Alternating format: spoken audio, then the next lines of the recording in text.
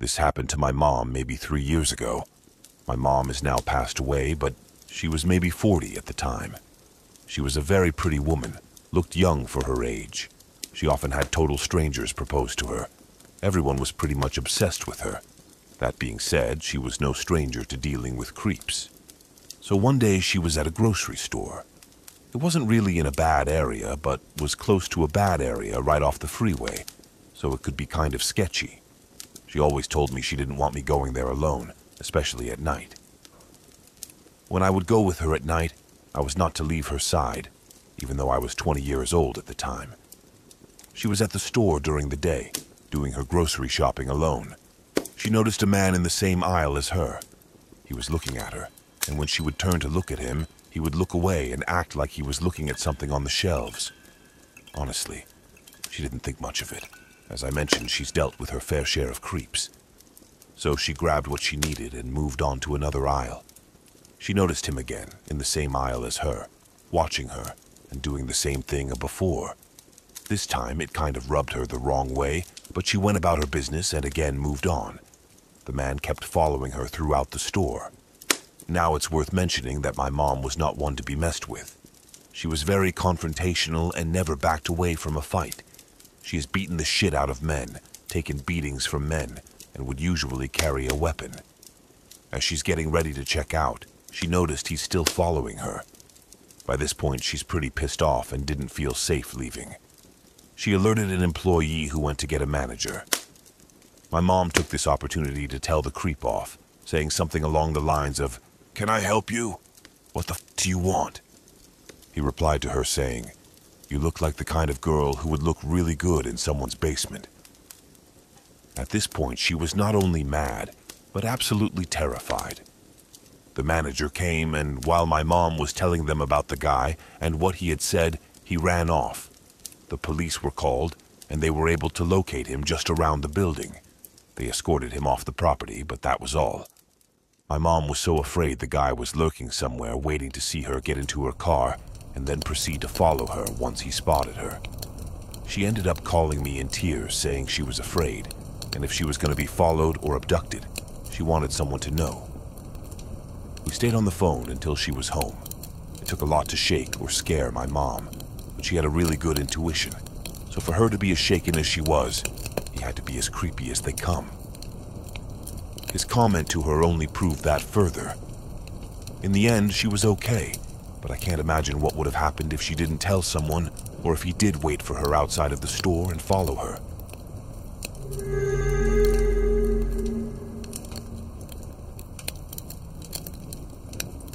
This happened to me and my boyfriend about 2 years ago. We live in a city that has a main downtown area. The main city is pretty liberal, but once you get out into the county, it can become quite the opposite. That being said, the main city, and especially the downtown area, has a pretty bad homeless problem that's only gotten worse over the years. For the most part, the homeless population is pretty harmless. They know the good spots to hang out.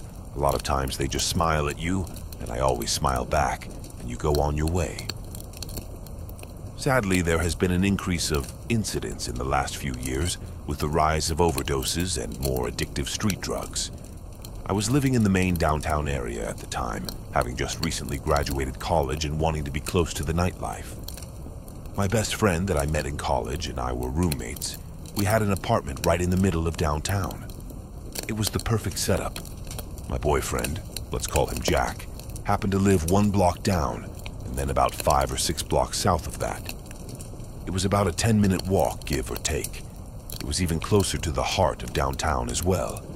So you can imagine how convenient that made it for hanging out, and also not having to take a car and worry about parking. One overcast Sunday morning, my boyfriend and I woke up at my place and decided to walk over to his so that he could grab some things. We had walked the majority of the way. It really was just a straight walk on sidewalks the whole time. We were on the right side of the road with the street to our left. We're not 1 minute away from my boyfriend's place when I notice something ahead that makes me feel a bit uneasy. First off, there's a guy walking in front of us in the same direction we are, with his back to us. I can see he has both earbuds in. He's walking at about the same pace, so we aren't about to run into him or anything. In front of him, facing and walking towards all of us, is a different guy. He had a small frame, was maybe 5 feet 8, wearing dark pants, a red sweatshirt with the hood up, and a backpack. Even though his hood was up, I could see his face. Some short black hair poked out, pale skin, and these black, beady, crazy eyes that I'll never forget. I assumed him to be homeless as it was an area that was popular for them. He wasn't looking at us, but rather the pedestrian with earbuds and who happened to be closer to him and in front of us. All of a sudden, I see the homeless guy run and quite literally rush the pedestrian in front of us. Like ran up and then stopped about a half foot from this poor dude's face. Since the guy had his headphones in, he probably just wanted to mind his own business and walk home quietly. He was clearly taken by surprise and stopped and took one of his earbuds out to see what this crazy dude wanted. Me, while I'm a risk taker, I don't like putting myself in the wrong place when I don't need to be. This freaked me out, and I didn't want the guy to notice us and come at us next, so I stepped left off the sidewalk into the street. There was a pretty big lane for street parking, and it was lined with parked cars, so I conveniently hid myself from view behind a car as I continued walking. I heard this guy start yelling obscenities at the poor pedestrian. Things like, "I'm gonna run you over with a car. I'm going to find you." Like I said, we were not 100 feet from the entrance to my boyfriend's apartment at this point, and after witnessing that, I just wanted to be inside. My boyfriend had continued walking on the sidewalk, and in an instant I had come back in view, and we turned right towards the apartment. Now, the apartment did have a main entrance from the street side on the sidewalk, but my boyfriend had just moved in and didn't have the code for the front door yet. All he had was his fob to the parking garage that led to the stairwell up into the place. We were using that at the time to get in. We walked up to the parking garage door and clicked the button so it would start rolling up. I hadn't looked behind me at that point. I knew I probably should have, but a lot of times if you ignore the crazy people, they will in turn not bother you. So I was kind of following that tactic at the moment. The garage door was open and we went inside. My boyfriend clicked the button to close it. We started the short walk to the door to the stairwell. The garage door was nearly closed, and I don't know what prompted me to look back, but I did. And what I saw still gives me chills to this day. It was the homeless guy from the street. He was squeezing under the garage door while he still could. I remember the chill that ran down my spine as I locked eyes with his, and I yelled at my boyfriend, "Jack, he's following us!" I'm not sure what I expected my boyfriend to do, but he pushed the door to the stairwell open and started running. That was the "oh moment when I realized this guy had access inside, because the door to the stairwell didn't require a fob or have a lock. Me, definitely not wanting to be the closest one to this guy, took off running after my boyfriend. As I pushed the door open and got inside the stairwell, I could hear the guy behind me doing the same as it was swinging back closed.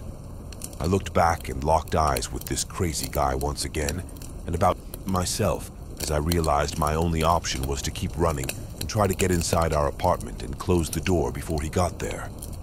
Yes, this guy was smaller, but what really freaked me out is since he had a backpack, I had no idea if he had a knife or gun in there. I mean, why else would you chase 2 people and outnumber yourself? My boyfriend lived on the 3rd floor, so we proceeded to sprint up 3 flights of stairs. I could hear this guy's pounding footsteps behind me. At last, we got to our level and opened to the door to the hallways and sprinted to his unit, and without looking back, unlocked that door as fast as we could and slammed the door shut behind us. I remember looking through the peephole and expecting to see this guy standing there, ready to yell at us. But nothing. My heart was pounding. I mean, what the f just happened? We called the cops and told them what happened to us. I'll admit they probably did all they could, but it didn't feel like enough. I was freaked out.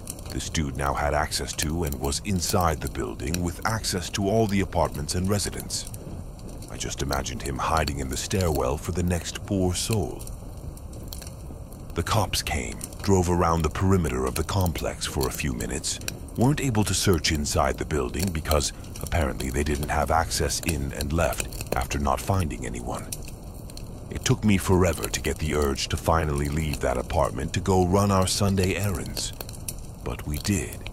I'm sure the guy was just high on drugs and decided to be crazy that morning and bother some unlucky people. He probably left after he realized he was screwed if people found him there and someone else called the cops.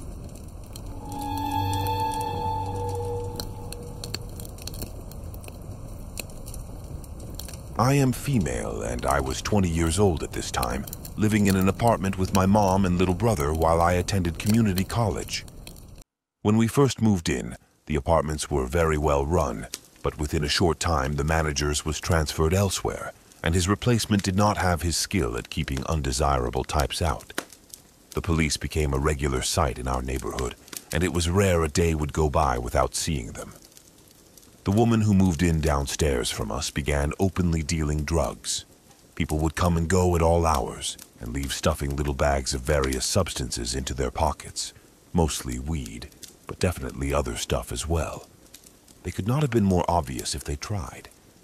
And there was always a crowd of shady-looking men with large, unfriendly dogs hanging around the yard or even sitting on our stairs.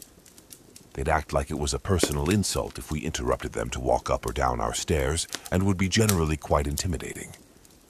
The breaking point didn't come until their customers started getting the wrong address and coming to our door instead.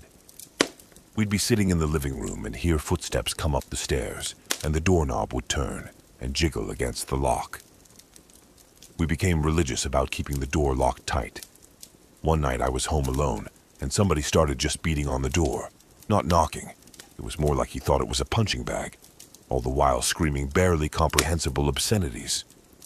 I grabbed the biggest butcher knife out of the kitchen and shouted through the door that I was calling 911, and he ran away. After that, though, I always pushed the couch in front of the door before I went to bed. Mom had had enough. She tried going to the manager first and was met with a total lack of interest from her. So she decided there was nothing to be done but contact the police about it herself. So she called about it and got off the phone looking happy, because they at least seemed to take her seriously and promised to investigate. The first sign of trouble came the next night. There was a lot of thumping and bumping downstairs, and a peek out the window showed people going in and out of the apartment, carrying cardboard boxes to a dented van on the street. Bright and early the next morning, the police raided the place, and you guessed it, clean as a whistle. At first, we didn't realize the implications of this. When it started back up again a few days later, Mom called the cops again, and the same thing happened. At this point, we realized it probably wasn't a coincidence. Somebody in the local police department was most likely tipping them off. One of the curses of a small town. I was angry and disappointed, but at least we'd tried, right? About a week later, I was getting ready for an evening class. I'd just gotten out of the shower, and I was in my bedroom in a bathrobe and picking out what I wanted to wear. I heard a loud banging on the front door, but didn't think much of it. We'd been expecting a package, and the UPS man always knocked loudly. My mom's footsteps went to answer it, and I hear her say something. I couldn't make out the words, but her tone caught my attention, and I felt like something was wrong. I reached for my door, but before I could open it, it flew open in my face. All my shocked brain could grasp was huge man with gun in my bedroom, before I was grabbed by the shoulders and flung to the floor. I honestly thought the druggies downstairs had come to get us once and for all. I thought I was about to be raped and murdered. At this point, I should mention, I'd had an issue with one of my wrists for years due to a childhood injury. I'd had it operated on twice, and this was not more than a few months after the second operation. Naturally, I managed to land with my full weight on that wrist, and something crunched horribly. I did what any tough person would do, and immediately burst into tears and sat there clutching my wrist, waiting to die. I guess I must not have looked very threatening like that, because he stepped back a bit. And that's when I saw the police on the front of his vest. The next few minutes were a bit of a blur. Somehow, I was herded out into my living room where my mom was, and the cop left without saying more than, Wait here." I was completely dazed. Mom was pretty much having hysterics, and there was all kinds of shouting and activity going on outside. After a short while, the cop returned and informed us, "Sorry, wrong address. Shit happens. We can't be perfect all the time. My name is Officer Ravender. Here's my card, and you can call if you have any questions." I went straight to the emergency room and spent the next 2 hours getting my wrist x-rayed and put into a splint. And then I went to math class because I didn't know what else to do, and I was terrified of being at home. Needless to say, I learned nothing whatsoever, but the support of my teacher and classmates was reassuring. The next morning, somebody knocked on the door. When my mom answered, it was Officer Ravender again.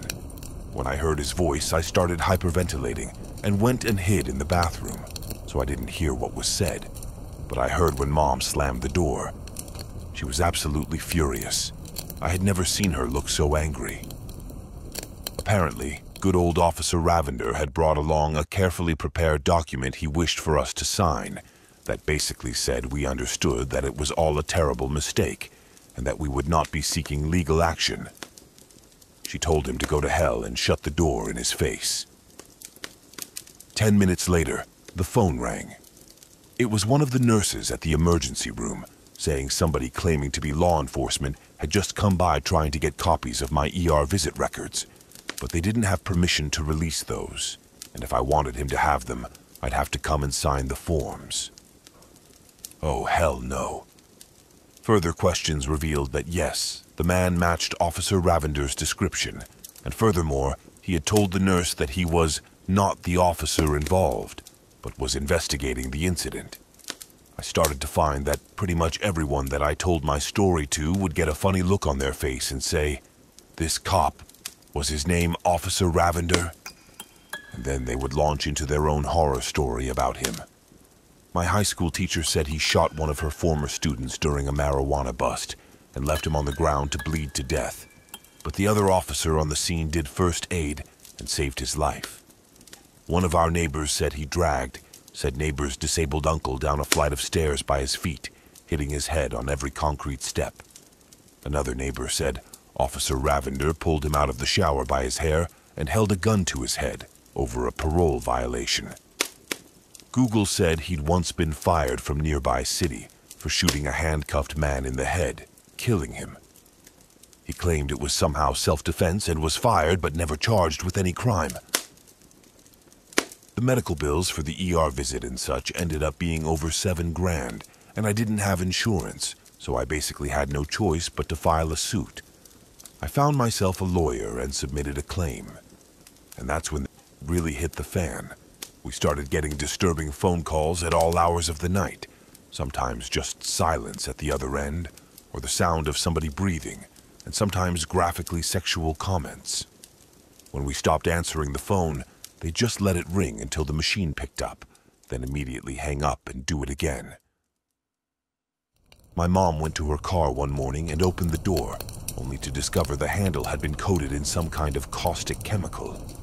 She washed it off quickly, but still ended up with burns and an emergency room visit. I'd just gotten my permit and was out for driving practice when it began to rain as I went down the highway. I flipped on the windshield wipers and discovered they'd been coated with grimy motor oil. It smeared across the windshield and completely obscured my vision. Fortunately, the road was empty enough I was able to slam the brakes and pull to the side without getting in an accident. Other things started happening too. Less severe, but sinister given the context above. Somebody cut out a bunch of metal militia skull designs and tacked them to our wall or pushed them under the door at night.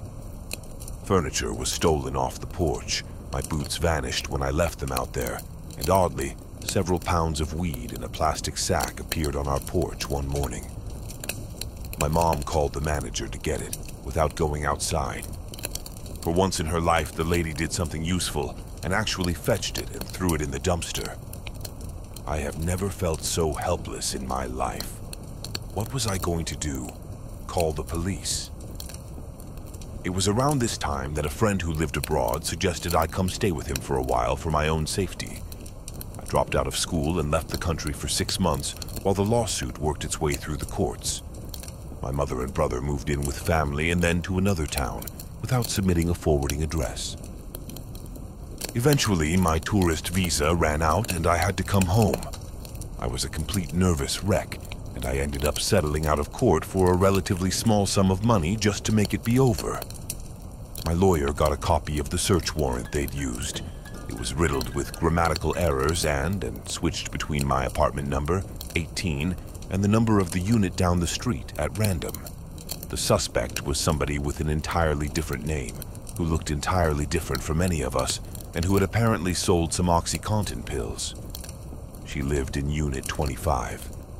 I saw a copy of her driver's license. It said right on the front of it, in nice clear letters, Unit 25 inches as her address. I don't know, I have no proof, but it was obvious that somebody had been tipping off our drug dealers downstairs, and I often wonder if the wrong number on that warrant was not a mistake at all. Perhaps it was meant as retaliation for trying to get their friends in trouble. I've now regained full use of my hand, which my doctor had told me might never happen. I no longer have a heart attack at loud noises, and I only feel slightly uneasy when I see police uniforms, rather than having full-on panic attacks. It's 6 years later, and I'm only now beginning to reclaim my life, kick the PTSD, and going back to finish school. I feel like I lost the best part of my 20s to these jerks, and I'm still bitter about it. I currently live with friends in an informal situation. My real address is not on any documentation, and I get all my mail in a P.O. box in another town. Depending on which document you're looking at, I supposedly live in 5 different places scattered from one end of the county to the other. And I'm not going to change that until I move a lot further away from where this all happened. As far as I know, nobody involved ever faced any sort of consequences.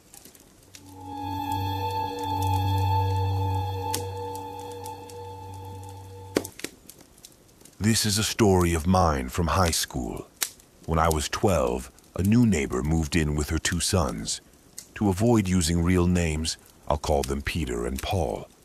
Peter was a little developmentally challenged and generally awkward, but I had a little crush on him, and we hung out a lot.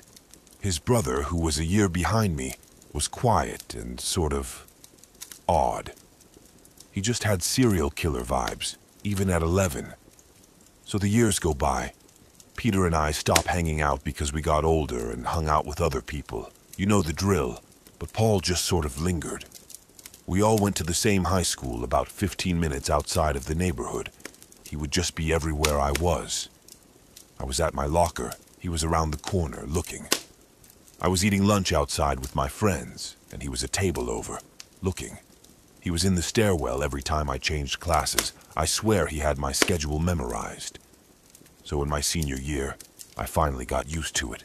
He seemed harmless, and I was fine with just letting him be for a few more months. Plus, as every girl knows, rejecting guys can be dangerous. Yeah, he's harmless now, but Paul was a big dude.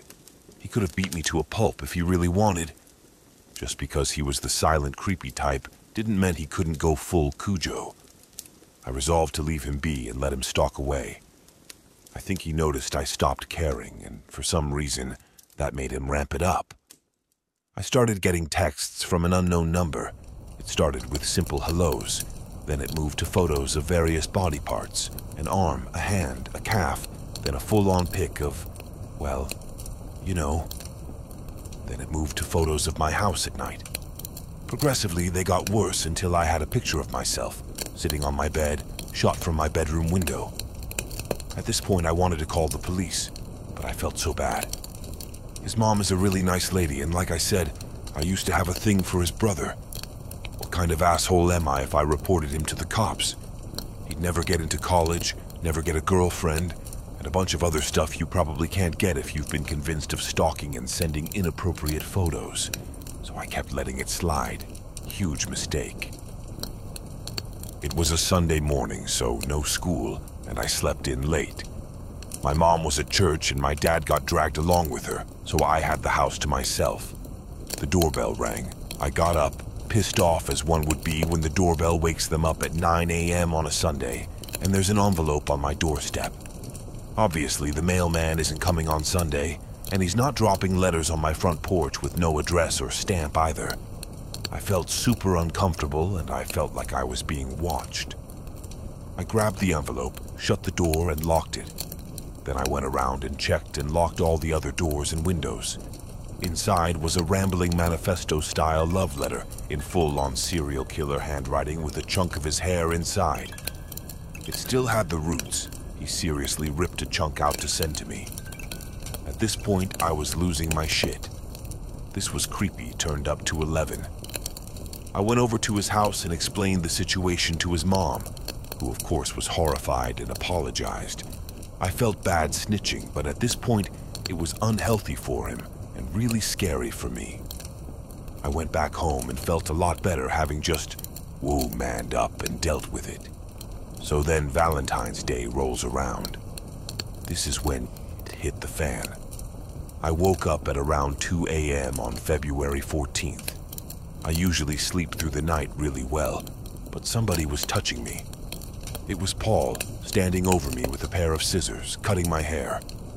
I froze in fear for a solid 30 seconds before we made eye contact. I didn't even scream, I was just petrified.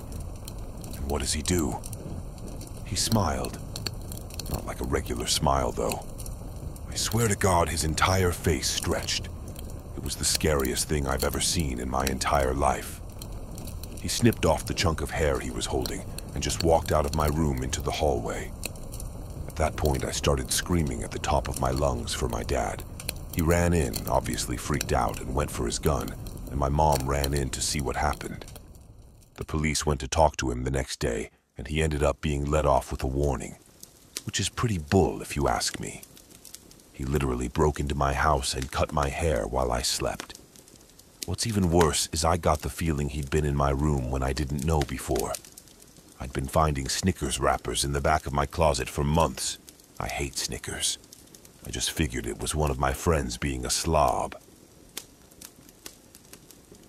His family ended up moving a few weeks later. His poor mom was so embarrassed she couldn't even talk to my family. I feel bad for her. It wasn't her fault. I think he was just wired a little wrong. That's the story of my Valentine stalker.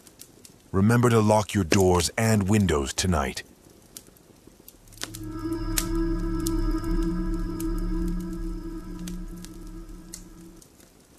I started college in August of 2001. I was fresh out of a relationship from before I graduated the previous May and wanted to meet someone. Admittedly, I was just ready to fall for a girl who would give me the time of day and a pretty smile. This turned out to be true for a girl I'll call Allie. I met Allie in one of my classes. She was a very pretty girl with light brown hair and green eyes. She had this low-key cuteness to her that I was just drawn to. Her and I started to talk one day, and we exchanged numbers at one point. Things looked up, it seemed like. One day I glanced over at her, and she gave me a sort of flirty look and looked away, then looked back at me again with a bigger smile. I thought she liked me, so one day I remember hinting at something like asking her out. I can't recall what she said, but the next day she handed me a note that said something like, "I thought you could just be friends with someone, and that's it." There were other things said in the note I can't recall, but I definingly recalled the "stay out of my life and leave me alone." I was broken over this, but I ended up just pushing it away and not wanting to make a scene or cause any more harm. I left Allie alone. The fall came and went, and I remember the beginning of that November. My uncle unexpectedly passed away, so my life was wrapped up in making sense of that, and of course the coming end of the semester with which would come final exams. I barely breathed a word to Allie until one day right before Thanksgiving break, she approached me in the library. I looked up from the computer I was at and she said, "Hey, I just want to say have a good Thanksgiving." I returned the greeting and she smiled shyly and walked away. I felt like I was over her at this point, so I just thought nothing of it. Christmas came and went, and not long after Christmas, I got a card in the mail. It was a greeting card from Allie. It said that she hoped I would have a Merry Christmas, and she was sorry for what she had said earlier that year. I wrote a card back to her that said I accepted her apology, and I hoped she had a good Christmas and a good spring semester. I forgot the rest of what I wrote, but not long after, she saw me in the commons area and approached me and thanked me for the nice card. Somewhere in that interaction, we set up a night to see a movie together. We met one night and saw the movie. Everything was fluid and smooth that night. I felt good that I was patching up this barely friendship I had with Allie. At the end of the date, I walked her to her car and asked her for a kiss, if it wasn't asking for much, which she agreed to. We said our goodbyes, kissed on the cheek, and that was that. I was over the moon on the drive home, and I felt good enough to try to call her a couple days after that. She didn't answer, which was okay. At this point, Valentine's Day was near, so I tried a couple more times to call her and ask her out to dinner on Valentine's Day, which she never picked up. Day before Valentine's Day, I got a single white rose to give her at campus, and the next morning, I got to school early and waited for her. I sat up in the commons area where I could see her walk in at. I saw her, and she locked eyes with me, horrified. My heart started to break when I saw the deer in the headlights look in her eyes. Still, I left where I sat and searched for her, and found her in the cafeteria sitting with the guy I went to school with. She had told me she was friends with him previously, so this was no surprise. I approached her and gave her the rose and said, "Hi, I just wanted to give you this." She looked up at me horrified, and the guy said, "Allie, that was nice of him. You should take it." She took it from me and said, "You shouldn't have." It was cold and unwelcome. I felt the rest of my heart break into little pieces, and accepting this defeat, I said, "Well, happy Valentine's Day." I turned and walked out of the cafeteria, and when my classes were done that day, I went home and sobbed. I got over her again. This time I left her alone entirely. A year or two later, I had a class with someone who knew her. She asked me, "Do you know Allie?" I said, "Yeah, I know her." And my classmate said, "You must have really bothered her because she saw me talking to you one day and said, 'Why are you talking to him? He's a freaking weird.'" So basically, my barely budding romance with her was dead. I never talked to her again after that. A year after the classmate told me what Allie thought of me, I graduated, and that was it. Then, in 2015, my wife and I were at a rental facility for a friend's wedding. When we went to set up, we approached the counter where the workers would sit. And there was Allie. I don't know if she recognized me or not, but she looked at me. Not a smile or a frown, but a "I know you" look. And she still looked the same low-key cuteness and the bright eyes. "Allie, if you're out there somewhere, please know I meant you no harm. I'm sorry if I scared you. Please forgive me. I hope and pray that you are doing well."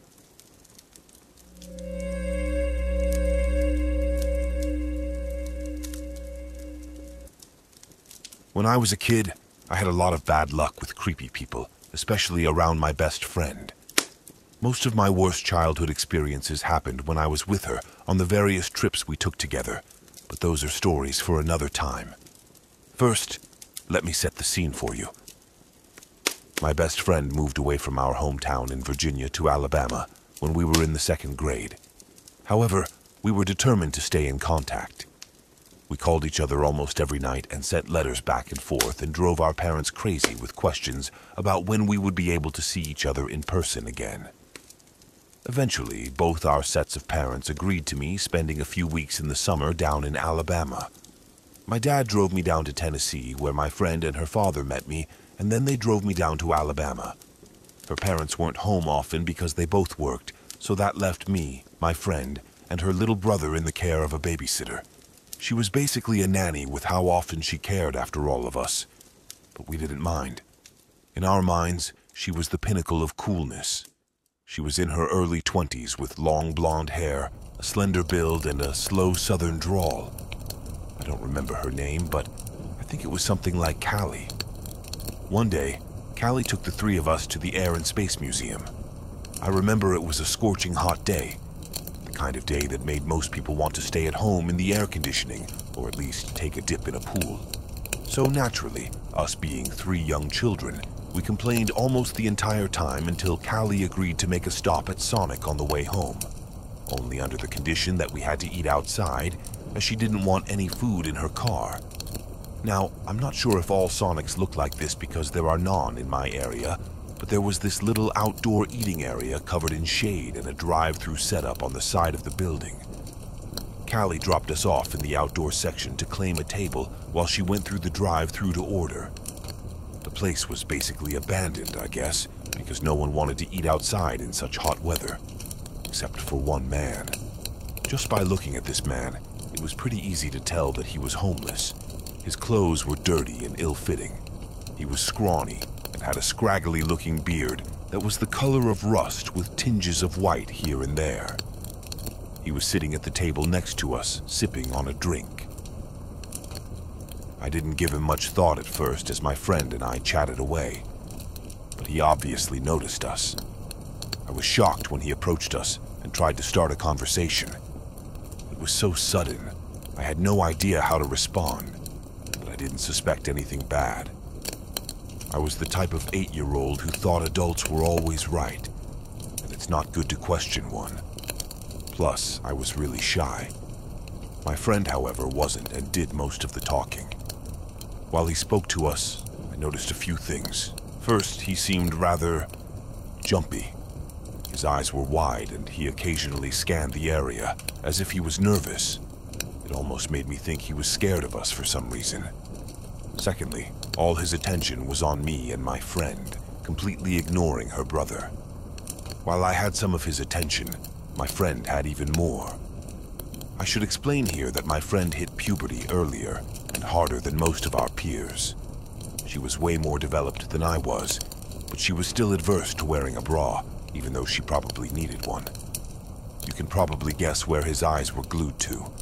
Finally, Callie had gotten the food and parked the car and made her way back to us. As soon as she spotted us, she practically came running and stood in between us and the man. She handed us our food and politely, but aggressively, asked the man who he was. I didn't understand at the time why the friendly Callie was being anything less than her cheery self, but it scared me. The man introduced himself as Charlie and tried to strike up conversation with Callie. I don't remember his exact words, but I do remember feeling uncomfortable at what he was saying to her. It was far more blunt and flirtatious than it was when he was talking to us. But again, being so young, I didn't really understand it. Whatever he said must have freaked Callie out, because she quickly herded us up and whispered, "We're eating in the car. No questions." We were all confused, but quickly made our way to her car. Charlie, however, followed us the entire way, getting more and more aggressive the more Callie tried to end the conversation. At this point, we finally realized that whatever was happening wasn't good, so we rushed to get inside the car. Charlie made a grab for Callie, but she got into the car before he could and quickly slammed the door and locked it. Charlie gripped onto the door handle and pulled hard. The entire time, he had this wide grin on his face. Even remembering it now, it sends chills down my spine. When the door wouldn't open, he lifted a hand and tapped a finger on the glass, pointing down to the door, silently asking Callie to open it. Callie freaked. She started the car and backed up while he was still hanging onto the door handle. She then attempted to run over his foot, and this is when he finally let go. She drove away and frantically called her boyfriend in the car while we kids ate our food in confusion. She told my friend's parents what happened, who in turn told my parents, but I don't know if the police were contacted. It's been over a decade since this happened, and the last thing I heard about Callie was that she married her boyfriend a few years after this incident. Wherever she is, I'll forever be grateful for how protective she was over us.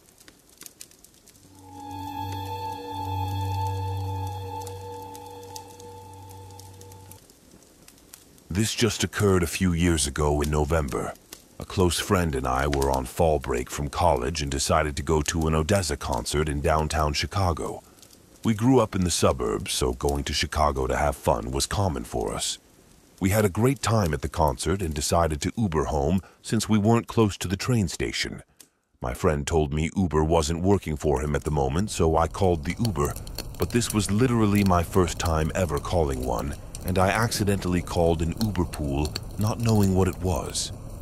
My friend saw that and was like, "It doesn't really matter." So the driver picks us up from right outside the concert venue. There were a lot of intoxicated people around, as one could imagine post-Odessa show, but we were pretty sober, as all we did was smoke some weed, which we were used to. We get in the car and everything is going normal, but we didn't notice the direction the driver was taking as we were wrapped up in talking about the show. Turns out, the driver was going to the south side of Chicago, which we realized after some time by looking at maps. But our suburb was exactly the opposite direction of this lengthy drive south. We decided to attribute this to the fact that it was an Uber pool and shrugged it off until we picked up this next passenger. TBH, this girl scared us. I don't like to judge people, but she scared us just by looks and how she talked. Once the girl got in, we asked the driver where we were going first, to which he stopped answering. Next thing I know, my phone lit up and said the Uber trip was canceled. And for this duration of the ride, Uber had no record of me being in the car. I asked the driver what the deal was and he didn't answer. The girl and the driver 100% knew each other as they were calling each other nicknames. The girl was being weird and seemed to be doing some hand signals to him. Then we proceeded to drive further south to this neighborhood, the sketchiest neighborhood I've ever seen. I didn't realize neighborhoods like this even existed. Every house was completely wrecked. There were no street signs on most streets. Most streetlights were out, flickering. Homeless people lying on sidewalks, and there were beat-down warehouses and alleys. This was by far the scariest area I'd ever seen. No one who cared would hear a scream in this area.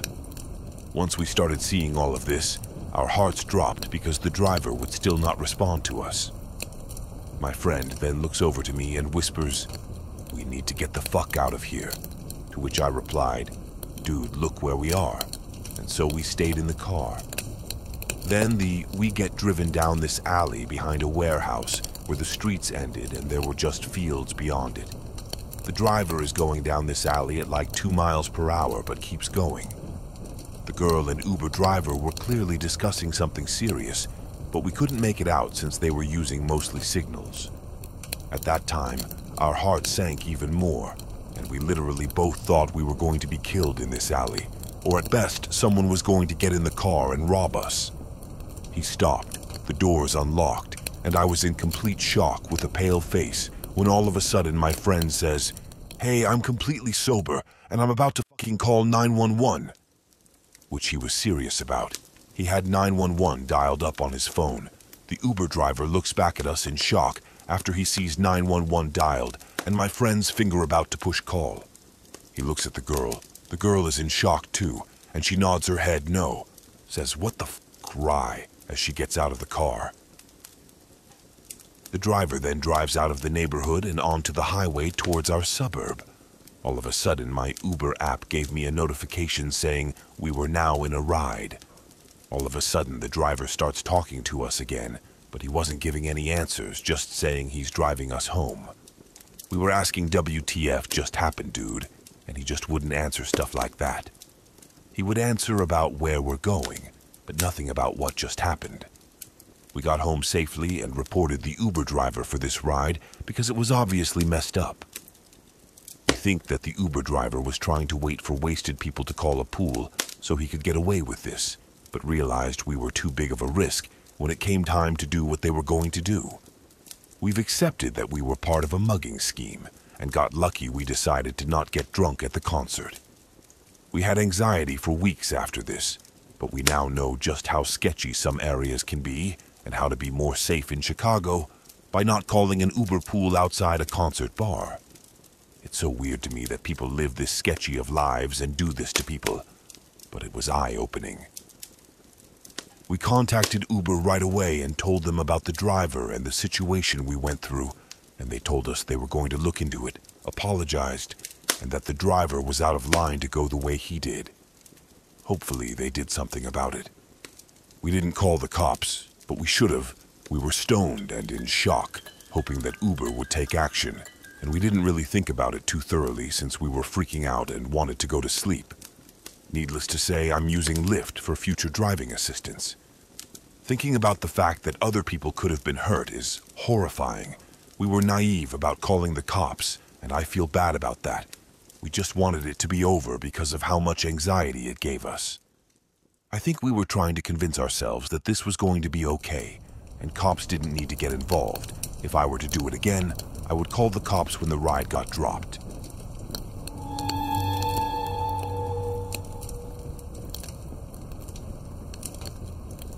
This was around 2009.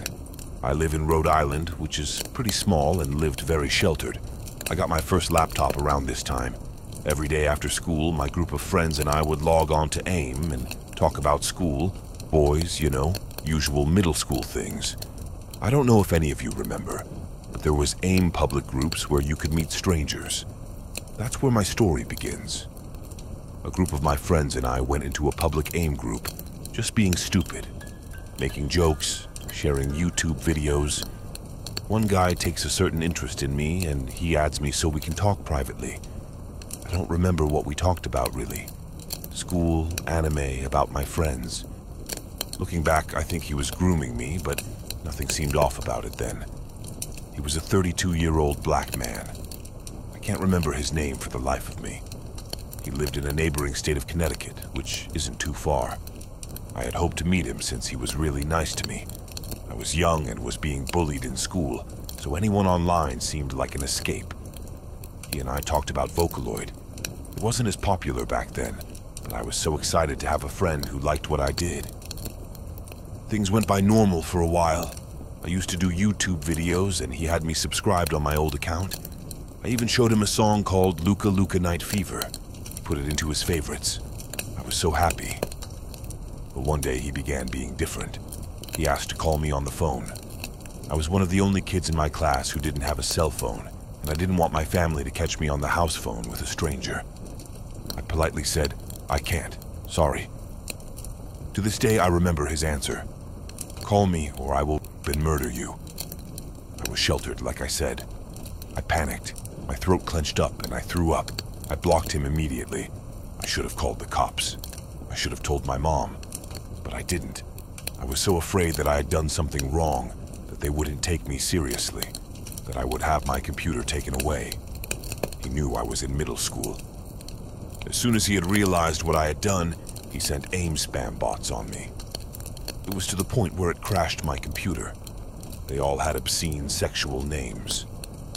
I made a new account on AIM and pretty much forgot about him. I log onto YouTube one day and I see I have a new message, expecting it to be my friend from Sweden, another young girl around my age. I get excited and quickly open it. My heart sinks. It's him. I still remember his YouTube. He's still active on it today. He says something along the lines of, "Hey, my cousin got that Vocaloid program. Unblock me and I can send you a copy." I knew that I couldn't ever forgive what he had said. I was scared of him. I didn't block him on YouTube, though. I'm not sure why. I don't know if I knew how to back then. The messages keep coming, but I never answer them. They're all, "I miss you so much. I'm sorry." At one point, I think he says he loves me. I eventually lose interest in my YouTube account since it was under my real initials and last name. I make one under a fake name to protect myself. I had a lot more subs on my old account, so I decided to log in and upload a video saying I was back. This was 3 or 4 years ago. The minute I do, I get a message from him. "I missed you, baby. You're so beautiful." I check his YouTube channel. There's that damn song, Luka Luka Night Fever, featured on his page. I delete the messages. I delete every video. Every time I get a message request on Facebook, YouTube, anything. I get anxious and worried it's him. To this day, I've never gone to CT no matter how much I want to. I'm always afraid he will recognize my face and approach me. I have no other contact with him. AIM is gone, and I never used that user since. And my YouTube was deleted by YouTube itself after I put in a claim. Admittedly, I am very naive. I always think the best of people. I never think people are purposely malicious. I'm very glad I never gave out my address, because I think he genuinely would have hurt me.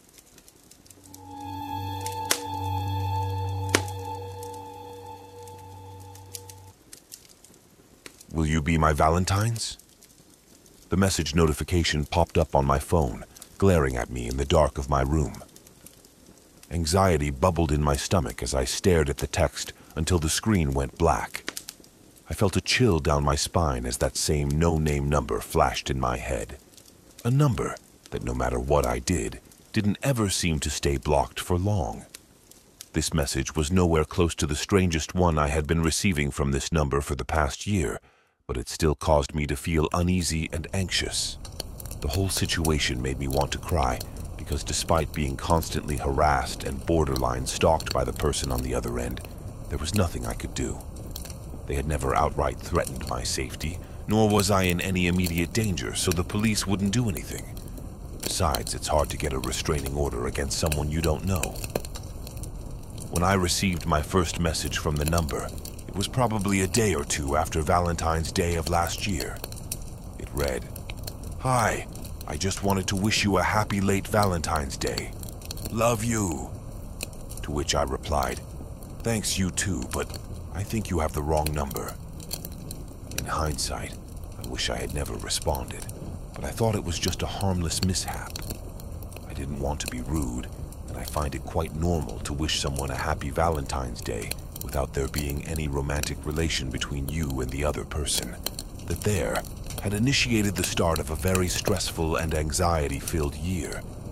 The messages that followed after that were pretty normal at the start, however. The person would ask me how I was and how my day was going. Again, I thought it was harmless, so I engaged in small talk with them, asking them in return how they were and how their day was. Somewhere along the line, though, I had gotten really busy with both my work and personal life and stopped message them as often. This seemed to spark their obsessiveness, as whenever I would check my contacts, I would see 10+ unread messages they had sent me. From asking me normal questions and asking if I was fine, but soon they started asking me about things I never told them. This behavior had honestly creeped me out, so I stopped replying to them altogether and blocked them. I thought it was a done deal, but a few days later, I'd see them at the top of my contacts list with dozens of unread messages. In the span of a few days, the messages had gone from just slightly obsessive to full-blown obsessive and even possessive in a sense. From that point on, they'd constantly message me about things they imagines us doing together, send me messages of their love for me, and would even sometimes insult me for the lack of my responses. But one thing stayed the same. They always asked me about things they shouldn't have known about, as if warning me that they were watching me.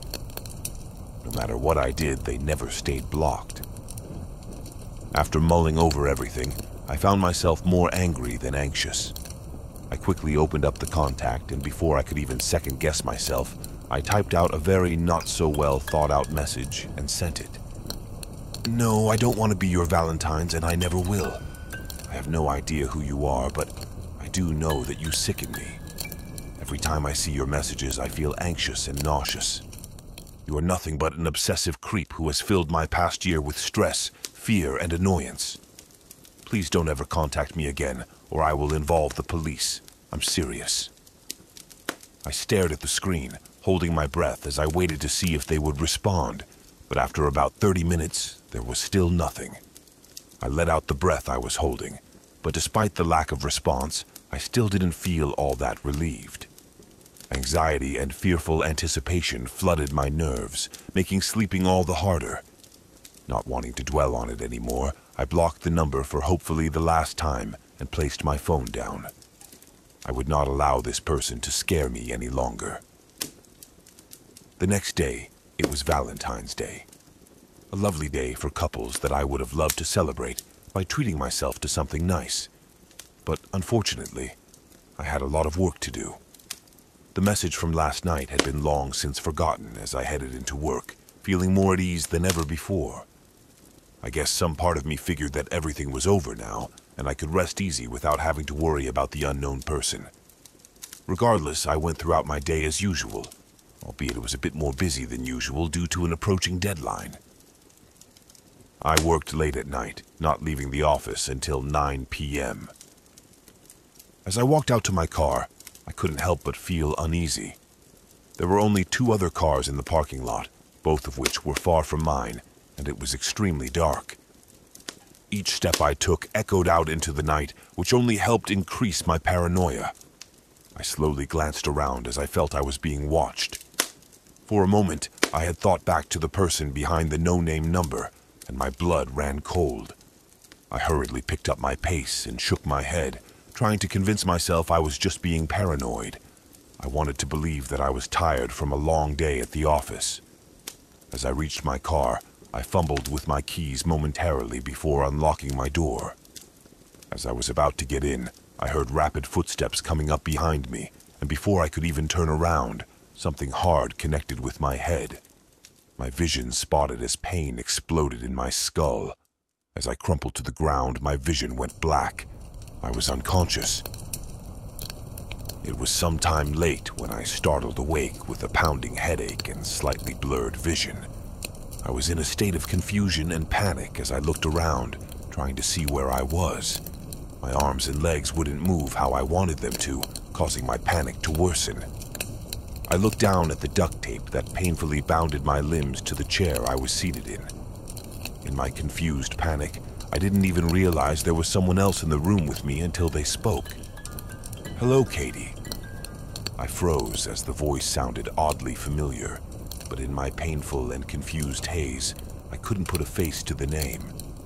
Instead, I turned my attention in the direction of the voice and was met with a masked man, leaning against a table off to the side of me. My vision was clearing, and I could clearly see I was most likely in a basement of some kind. Who are you, and what do you want from me?" I asked, my voice hesitant and shaking. He laughed, but he didn't sound amused in the slightest. "I'm hurt, Katie, truly. I thought you'd recognize me from my voice, but I guess not. If you show me your F-face, perhaps I'd recognize you," I replied. "Don't," he said, slamming a hand down on the table. "Play games with me." I jumped as tears pricked at my eyes. "I'm not. Please. I truly don't know who you are. Please just let me go. I promise I won't say a word." He stood from the table and began pacing back and forth in front of me. No. See, I was nice. I messaged you every day. I asked how you were, asked how your day was, asked about your job and family, told you about what I wanted to do with you. And finally, when I had gained enough confidence, I asked you out for Valentine's Day. He stopped in front of me before kneeling down to be at my eye level. "But what did you do? You said I sicken you. You called me an obsessive creep when all I did was show my love for you." I shrank away from him as much as I could as tears rolled down my face. Realization hit me as I now knew that he was the stalker. He was the one who sent me all those messages. I felt sick to my stomach as thoughts of what he would to do me raced through my mind. He furrowed his brows before wiping a tear off my face before standing back up. The haze I felt was starting to clear away as my brain worked overtime trying to figure out who he was and what he was going to do with me. He had to be someone I know, someone who knew where I worked and about my personal issues. I felt winded as I started putting the pieces together. With the evidence laid out in front of me and his voice as the clue, I felt horrified. You're Jared. Jared from the G Group Therapy. But why? Why Jared? If you liked me, you could have just said so, I asked, desperation bleeding into my quivering words. You wouldn't understand, he said, removing his mask. I was infatuated with you, but you would have never looked my way. So instead, I needed to contact you and not have you aware of who was. That way you wouldn't have any preconceived notions about me. I've loved you for so long, poured my heart out to you, but you never returned my feelings. Instead, you spat in my face and pierced my heart with those sharp words of yours. But it's okay. I know how to fix this. Since you don't love me, and I can't have you with anyone else, I'll just kill you, He glared at me with eyes that petrified me. This was longer the same Jared I knew. Madness was apparent in his eyes as a small but sadistic smile was spread across his face. I wanted to scream and shout at him, but I knew that would not help me. I needed to calm down and appeal to his feelings. I needed to convince him that I loved him back. I closed my eyes and took a deep breath before opening them again and staring at Jared with both sympathy and fondness. Jared, please listen to me. I had no idea that the person messaging me was you. I'm so sorry that I hurt you and betrayed your trust, but I honestly didn't know it was you. I thought it was a stranger who was stalking me. You have to understand. If I knew it was you, I wouldn't have acted that way. I would have happily returned your feelings. I watched the sadistic smile fall as his eyes became normal once more. His face softened light as he seemed to be mulling what I said over. Jared, I continued on, my voice softer and more calm than before. Now that I know, I would love to be your Valentine's if you'll have me. I'm so sorry for what I said, but I'd really love to spend some time with you and do some of the things you had said you wanted to do together. Like cooking, you wanted to cook together, right? If you'll allow it, I'd love to cook for you, as an apology. A small, genuine smile broke out on his face. Really? You want to be my Valentine's? Yes, I'll cook you something nice as well. You just have to release me from these, I said, nodding at my bindings. No, you'll just leave me, he responded, his face hardening once more. I shook my head. No, Jared, I won't. I promise. To be honest, I've had feelings for you as well. I was just unsure if you felt the same. After all, we only conversed a bit after group therapy and you didn't seem interested. So Jared, I promise you when I say I'll stay with you. Prove it, he replied. Prove to me that you'll stay. Prove to me that you love me as well. I bit my lip as a thought passed through my mind, and I decided to go with it. Kiss me, Jared. That seemed to surprise him as his eyes widened, and he just stared at me. What? Kiss me. I'll prove it to you that way. He smiled once more and nodded as he kneeled down in front of me. As he leaned in, I closed my eyes and waited for our lips to connect. I tried to put as much passion I could into the kiss, all while keeping the nausea I felt down. As he pulled away, I smiled at him, to which he returned with a big smile. Without me even saying anything more, he pulled a knife from his belt and sliced through the tape, holding me in place. I felt somewhat relieved as I rubbed at the red marks on my wrists. I barely had time to process anything as he pulled me after him as he led me up the stairs and into his living room. I followed, trying to be as happy as possible and laughing along with him. I knew it! I knew you'd get it! You just needed to know that it was me! I'm so happy, Katie! He exclaimed as he led me through the living room and into the kitchen. I am too, Jared. I'm glad that we are together, I responded, coming to a stop by the kitchen table which I used to steady myself. I grit my teeth as I waited for the dizziness to subside and prayed the dull pounding would stop. Well, let's get started cooking, he said. Mister? I said I'd cook for you, and that's exactly what I'm going to do. Go into the living room and relax. You must be tired. I replied with a small laugh. I nodded. Yeah, but did you bring my purse with us? Yeah. Why? He asked. Can you get it for me? I have a slight headache and I have some ibuprofen in my purse, I explained, smiling before pecking him on the cheek. He smiled and immediately left the kitchen to get it. While he was gone, I got busy gathering the necessary ingredients for breakfast. It wasn't even 5 minutes late when he returned with my purse. I smiled and thanked him before shooing him out of the kitchen. Ensuring that he was actually gone and not watching, I opened my purse and pulled out a bottle of my sleeping pills. I got to work cooking the breakfast ingredients I could find. I knew from the small conversations with Jared that breakfast was his favorite. It didn't take me long to get it all ready as I started plating it. I ladled a big spoonful of grits into a bowl that was separate from everything else. I quickly took a few of my sleeping pills and crushed them before adding them to the bowl of grits. Not wanting to get suspected of anything, I hastily shoved them back into my purse and set the table. "Jared, the food is ready," I called out as I sat down. He came in and lit up at the food. "Wow, thanks, Katie. This looks so good." Before he sat, he planted a kiss on my head, which I kindly smiled in return. As we ate, I carefully observed, anxious that at any moment he'd figure out my plan. I was thankful that I always kept my sleeping pills in my purse. They could very well be the thing that helps me to escape. We engaged in light conversation all the while I was trying to hide the fear that threatened to make me hurl the food I was eating.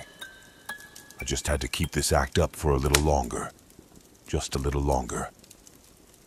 I know from experience that adding these particular sleeping pills to food increased the drowsiness effect along with a few others. We soon finished our food, and I sent Jared back to the living room while I cleaned the dishes. It was partially so that hopefully he'll fall asleep soon, and so I could stay away from him for as long as possible. Once the dishes were done, I slowly made my way into the living room and to where Jared was seated on the couch. I went to sit beside him, seeing as how he looked to fighting to stay awake, but was starting to fail. "Are you tired?" I asked. Yeah, I am," he answered. "Come, lay your head on my lap. Rest, you deserve it," I said with a smile. He nodded slowly and laid down. I absent-mindedly ran my fingers through his hair in a soothing manner. I watched TV as my nerves screamed at me. He turned, looking up at me, which caused me to stare down at him. "Will you stay with me?" he asked, his words starting to slur together. I smiled and laughed slightly. "Of course I won't leave you." He returned my smile and closed his eyes. I sat there for what felt like an eternity, playing in his hair, waiting for him to fully fall asleep. It wasn't until about 40 minutes later that I was confident he wouldn't wake up from me moving. Carefully, I slid out from underneath him and replaced my lap with a pillow. I quickly searched his pants pockets, making sure his car keys weren't on him. Upon not finding any, I made my way to the kitchen and grabbed my purse and looked for them there. I went back to the living room and searched around before finding them on the table by the door. I almost breathed a sigh of relief, but my paranoia of it waking him prevented me from doing so. I unlocked the door, and before I opened it, I paused. I need evidence if I was to go to the police. With that thought, I headed back down to the basement and took a few pictures of the chair that I was strapped to not even 2 hours ago. The same chair that could easily have been where I would die. The thought made my stomach churn, so I disregarded it and began searching the rest of his house. I went through each room, not finding anything. I was becoming discouraged until I found a locked room on the second floor. I pulled out his keys and tried each one until I found one that unlocked the door. Opening the door, I turned the light on and stood in horror of what I saw. There were dozens of pictures of me pinned to walls with hearts drawing on them. There were pictures of me cut out and pasted onto pictures that he had of himself. There were love letters that spoke volumes of his obsessive and possessive behavior. Pushing my unease and nausea down, I took multiple photos of all of it and quickly made my way back down the stairs and out the front door. I didn't even bother closing it behind me as I rushed to his truck. In fear of waking him, I unlocked the drive side door with the key. Getting in, I put the truck in neutral and let off the brake to allow it to roll down the small incline of his driveway onto the road. Once I was out enough, I turned the truck on and put it in drive, not daring to look back. I floored it to the police station with my flashers on, allowing myself to release the breath I was holding. Tears fell down my face as I rushed into the police station and yelled for help. Officers rushed to me, and I showed them the bruising on my wrists and the photos I took while explaining what happened. That was enough to send them to Jared's house while I was taken to the hospital due to my head injury, which was thankfully not as serious as I thought. I couldn't stop crying from both relief and that I actually made it out. It wasn't until the next morning that I heard that Jared was successfully arrested and in jail after having been still asleep until the cops showed up. He wasn't happy and had gone insane and practically uncontrollable as he shouted about how he was going to kill me and that I was a traitor. That was the final straw that finally convinced me to move out of this city. I had already been offered a job opportunity in a different state, but I was hesitant with deciding what to do. After this, however, I needed to desperately get away. Jared was in jail at the moment, but one day he'll be out, and I wanted to be like a ghost when he did. I accepted the job as soon as I got out of the hospital and started packing immediately. This event truly showed me that you never truly know a person. You don't know what they'll do to you or anyone else, and that horrified me. While Jared's intentions probably started off pure, somewhere down the line he became obsessive and downright horrifying. He is my very own Valentine's horror story, and I don't think I'll ever be able to view the holiday the same again.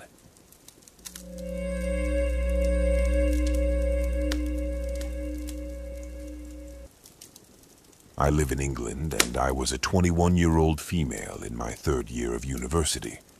My boyfriend and I lived about 2 minutes away, and we often stayed at each other's houses, although there wasn't an exact routine to it. The city we lived in wasn't known for being particularly safe, but I never once felt threatened. Although I was a country girl at heart, I never took unnecessary risks, but even walking through typically unsafe parks in the dark after choir, I was never given reason to be alarmed.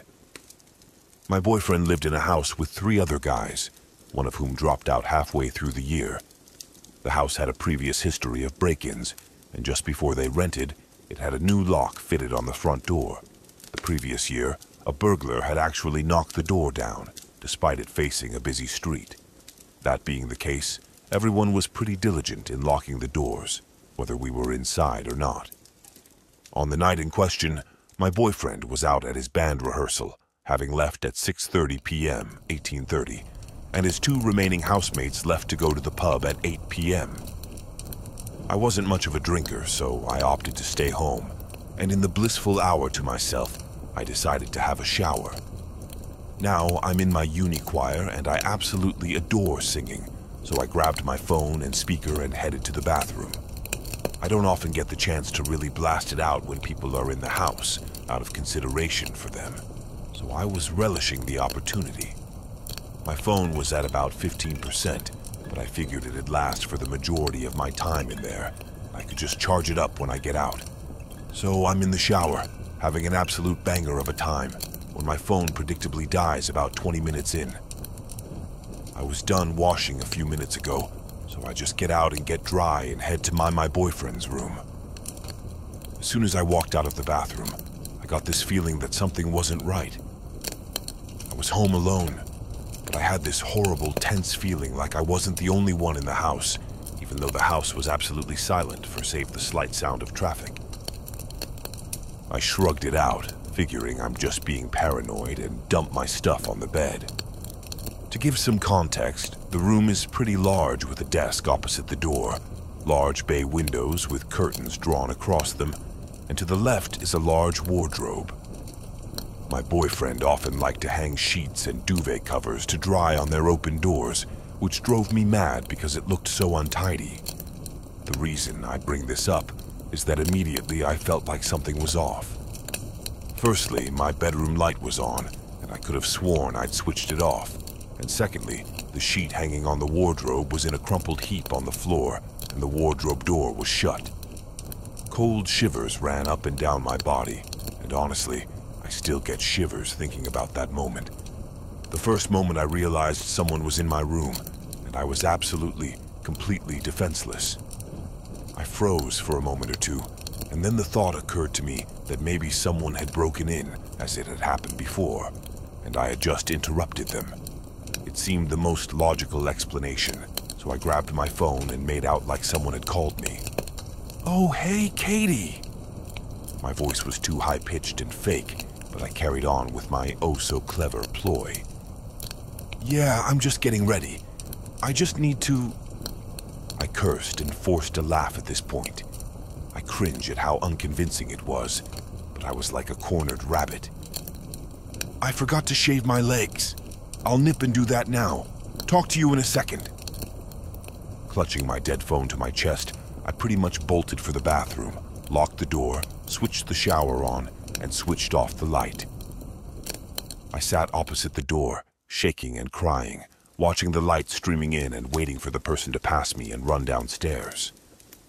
I saw the shadow of their footsteps before they arrived, but instead of going downstairs, they halted just outside the door.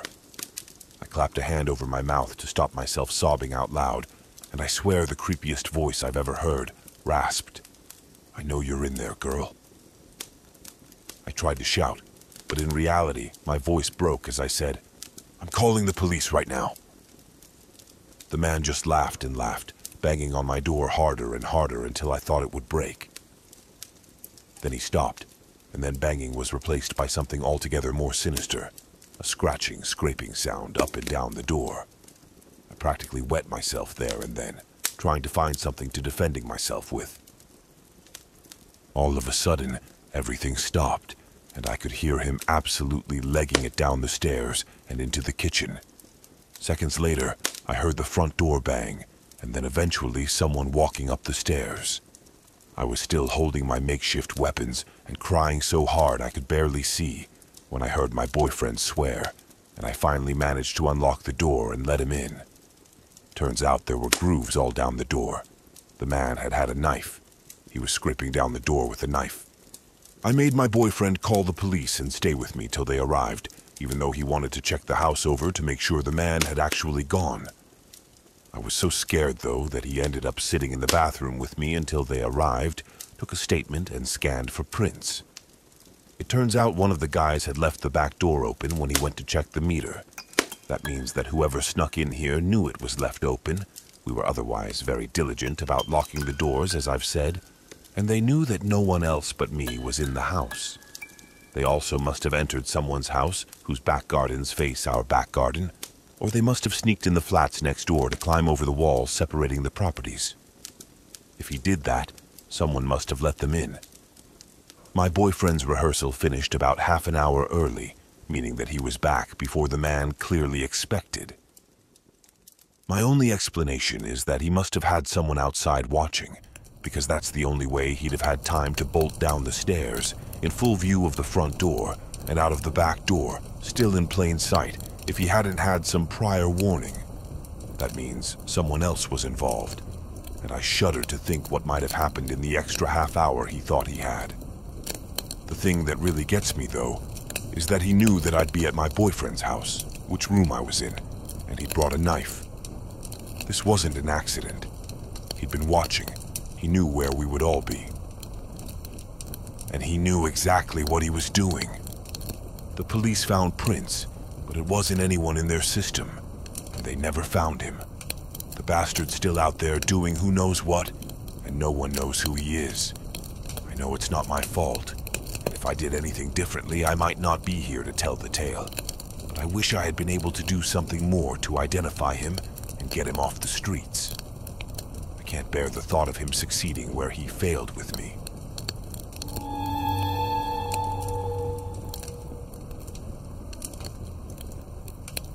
If you like this story and want to see more, please consider subscribing, liking, and sharing this video.